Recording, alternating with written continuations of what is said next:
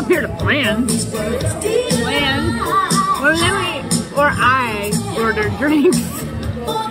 It might be a little intoxicated, and in the background, y'all see that there's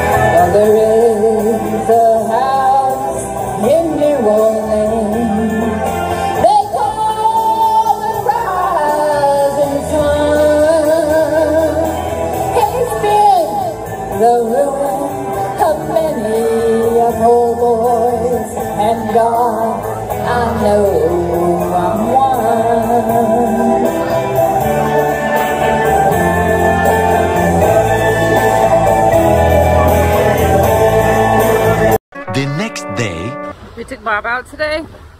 I'm hungover. I have a headache. I'm gonna vomit. Dad wanted to do docking drills.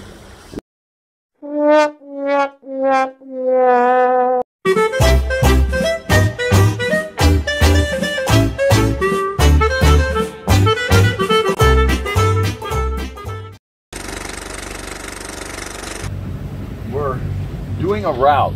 Yeah. It's called Deltaville In Out. route. Yeah. We're doing it in reverse, which means we're going Deltaville in. Okay. This will hopefully, with it set like this, it'll steer the entire course into the Jackson Hole Creek there or whatever.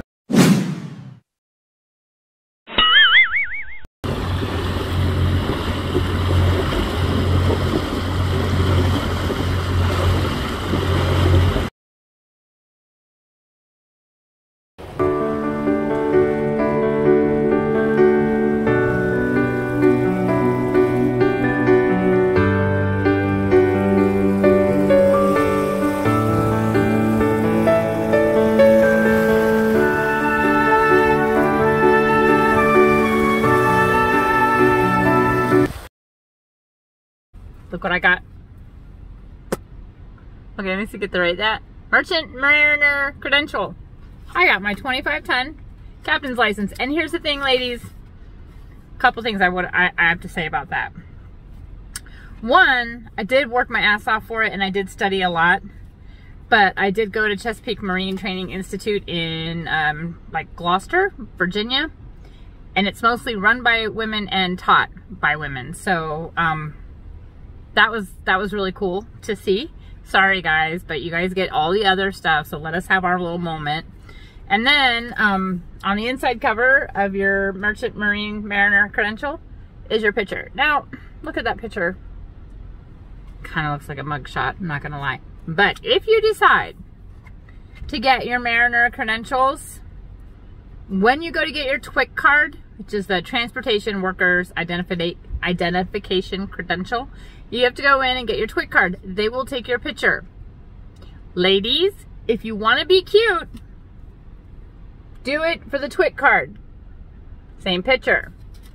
Why am I telling you this? Because had I known that they were going to use my TWIC card picture as my credential picture, like I didn't know. I had no idea. I would have cuted it up a little bit. You know what I'm saying? Like I wouldn't have just been in like hot summer day ponytail. I would have put on a little makeup and maybe a little necklace or something. I would have done something to look a little less, I don't know, captain-y, I guess.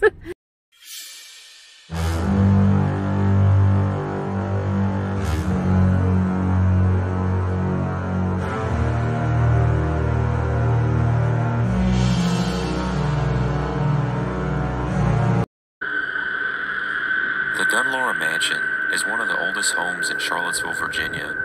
It lies at the end of a long dirt road deep in the woods. In 1900, the mansion was passed to a woman many people believed to be a witch. Back in the 1920s, the woods behind the home was the perfect place for camping. It was public land, but the witch rumors about the mansion's new owners made many people leery of spending the night nearby. Those who did dare to camp in the woods near the mansion were very careful not to cross into the property. One summer, 6 Boy Scouts and their scout leader were camping in the woods near the mansion. It was the first outing for their leader, who was not at all familiar with the woods or the witchcraft rumors. Unbeknownst to anyone in the party, the group had crossed onto the Dunlora Mansion property. After dinner, the scouts and their leader retired to their tents for the evening. During the night, the scout leader was awoken by strange sounds coming from one of the tents. Thinking the scouts were just goofing off instead of sleeping, the scout leader went in to reprimand them. After noticing their tent flaps were open, the scout leader discovered that all the scouts were gone. Believing that they had wandered off, the scout leader screamed their names, only to be answered by silence. Panicked, he walked through the woods until he saw a single light in the distance. He again screamed the names of the missing scouts, but still heard no reply. The scout leader emerged from the woods to find the source of a light. It was a single candle burning in the window of the Dunlora Mansion. The scout leader walked onto the front porch and saw that the front door was open. He stepped in and shouted for his campers, but received no reply. Walking inside the mansion, he saw it was covered with dust and cobwebs, as though it had been unlived in for centuries. The furniture seemed as old as the mansion itself. It was a perfectly preserved museum, with the exception of the webs and the dust. He called out for the scouts one last time. Still no answer. Deciding to continue his search in the woods, the scout leader turned to leave. It was then that he heard the door to the cellar creak open. At first, he was unsure whether or not to investigate. The scout leader was ready to leave until he heard the child's voice coming from below. He walked the old wooden stairs down to the cellar. The room was a wide open empty space, ending in cinder blocks on all four sides. The scout leader shined his flashlight around the room, but saw no one. He dropped the flashlight down towards the ground. That's when he saw a Boy Scout hat lying on the dirt floor. A noise behind him made him turn suddenly. His flashlight stopped on the face of the old witch standing right in front of him, inches from his face. She had a wicked smile, and her sharp yellow teeth glistened before him. The scout leader let out a scream before running back up the stairs and out of the house. He ran out onto the dirt road, away from the mansion. Whenever he looked back, he could see the glowing eyes of the witch getting closer. He turned back around to run, and that's when he saw his 6 scouts. They all stood in a row, their dead eyes fixated on him. All 6 had their stomachs slit open, their guts pouring out of their bodies and spilling onto the dirt road.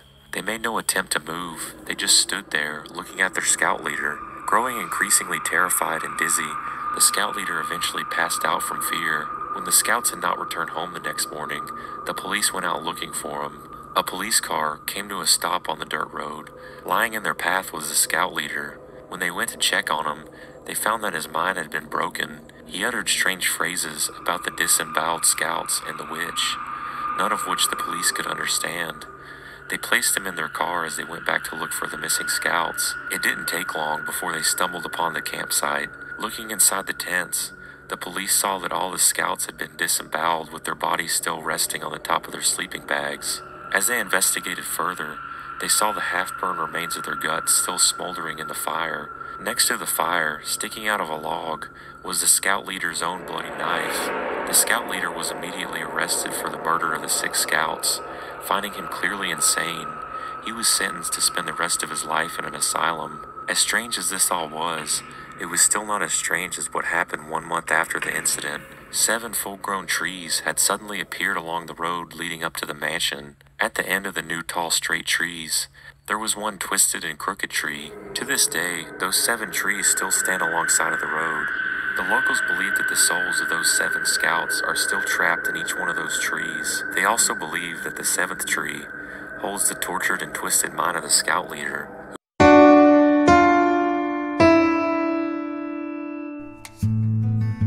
Here's the thing.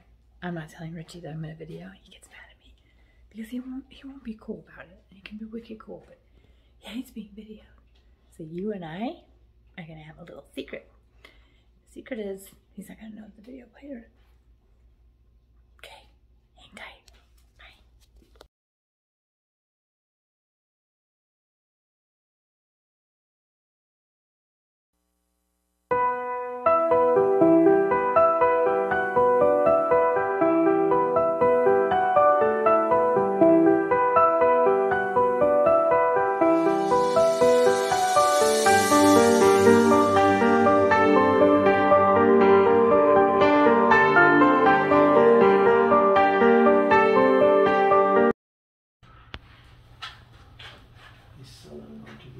What does that say? Hold by the Abbott and Fleet, Free and Rick, Chilwell, and St. Paul's Church.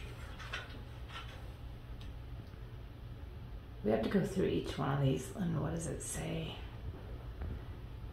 This one says, a figure of the sphere. It says coronavirus. Huh? No, It doesn't. What does it say?